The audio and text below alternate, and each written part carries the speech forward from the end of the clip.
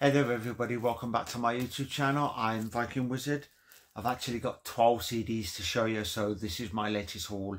I've got a lot to get through and some new bands, some old bands, some in between, some reissues and stuff like that. So the first band I'm going to show you is Obsidian by the German metal band Soulbound.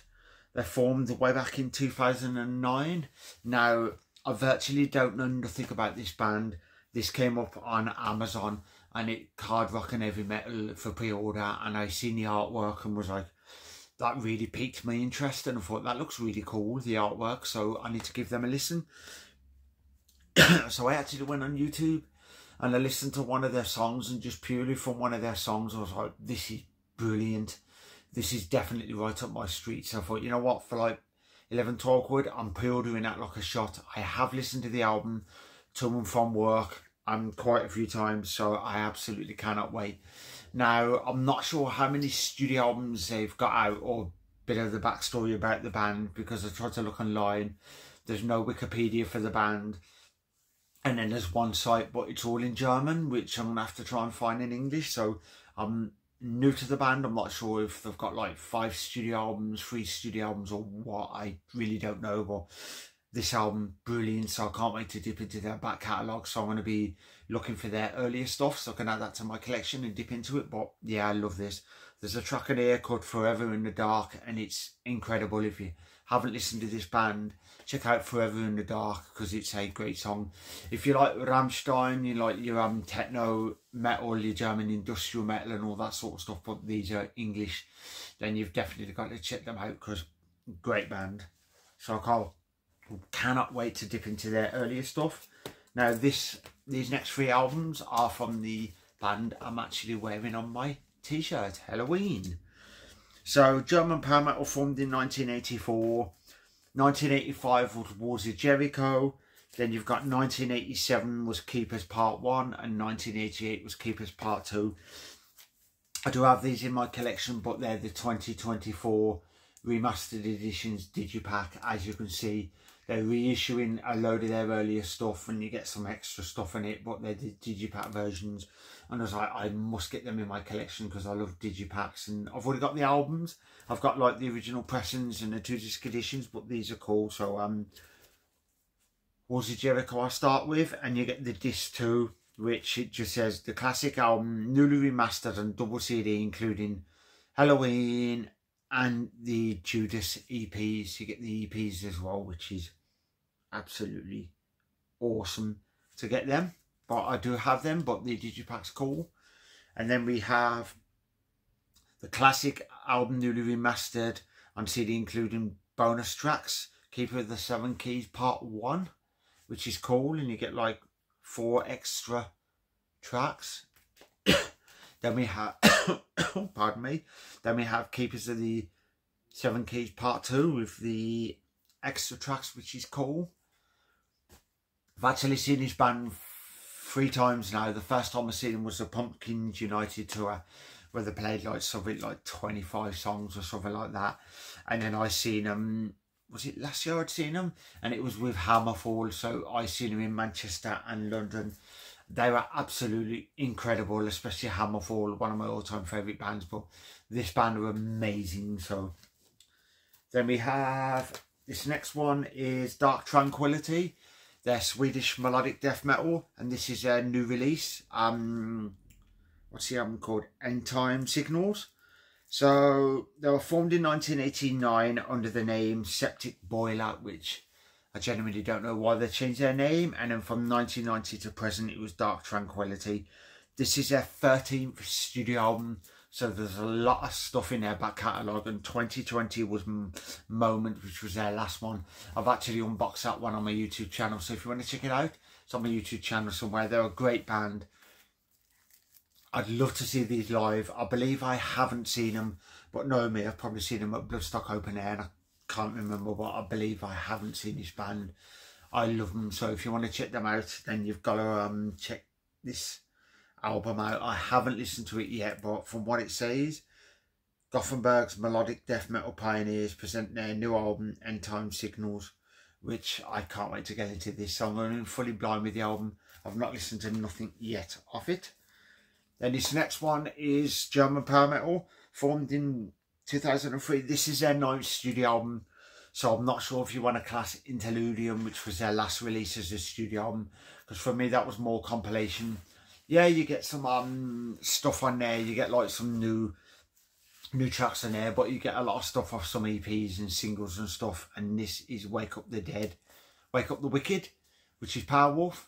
You get the second disc in this one, where you get the Live in New York City gig, which is cool, but you don't get the full gig. There's only selected tracks from that gig, because I know they played something like, I think it was 18 songs, and I don't believe 18 would fit on one CD because of how long they are. So there's the Digipack edition, I call it a Digibook, and it's awesome. I haven't listened to this album yet, purely because I pre-ordered it and it hadn't come through, so I thought I want to wait and I want to go in fully blind, so I can't wait to listen to this album. Super excited. And this next one is, the album's called Opera, and it's from Italian symphonic death metal band formed in 2007, Fleshgod Apocalypse, and I can't wait to listen to this album. This is their 6th studio album.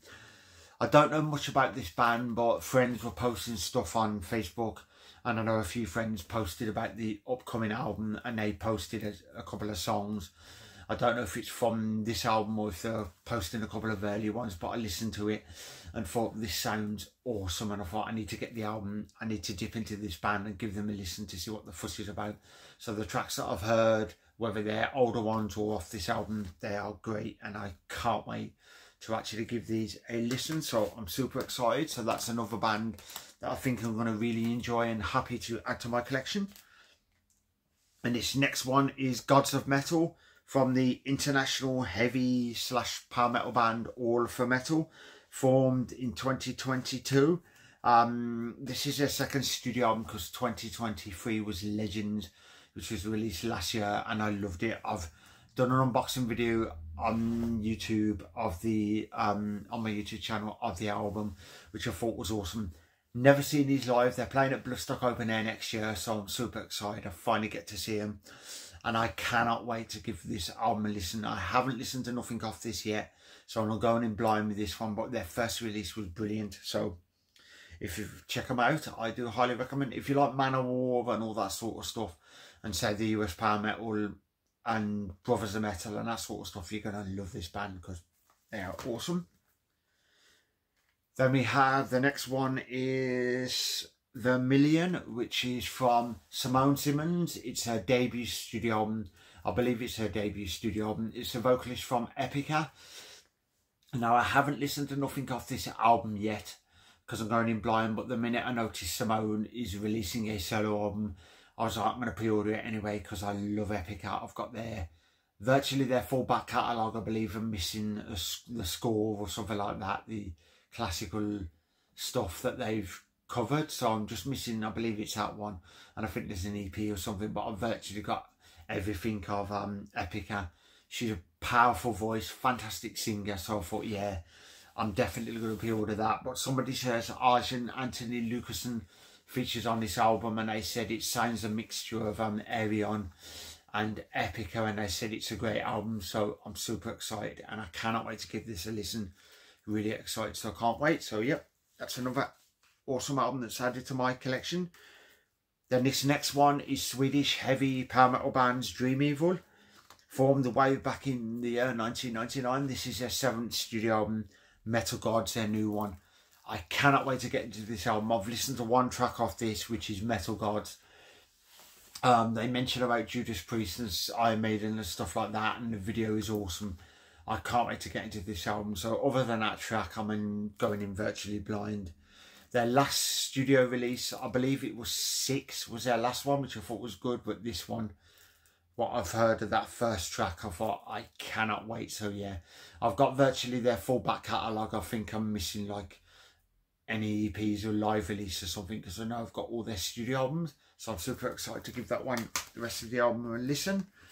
Then this next one is Resurrection Man, and this is the single from Bruce Dickinson, which is off his album, The Mandrake Project, which I think that was released earlier this year, so it's his second single. And I can't wait to listen to this, because you get Resurrection Men, but then you get Afterglow of Ragnarok live in South Palau and Abduction live in South Palau, so you get a couple of live tracks.